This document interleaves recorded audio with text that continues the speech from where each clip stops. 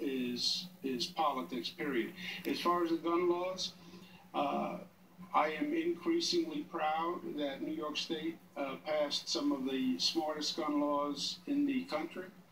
The SAFE Act, I think it is madness, the number of assault weapons that we have in this country. I think it endangers law enforcement. I think it costs us untold numbers of deaths. And I hope one day we'll have a federal policy that actually brings sanity to the gun policy laws in this country. Two more questions, please. Yeah, none left.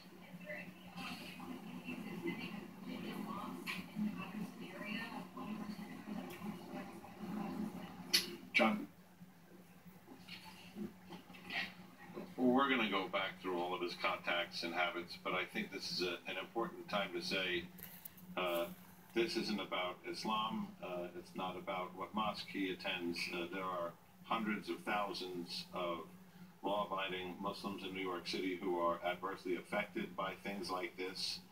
And it's probably a good time to say we have seen in the aftermath of incidents like this, bias incidents, hate crimes, assaults, and Bob Boyce and his hate crimes people will respond to those, investigate those, and anybody behind those will be prosecuted to the fullest extent of the law. As has been said here before, it is a time to come together and to not confuse this terrorist act with any broad brush against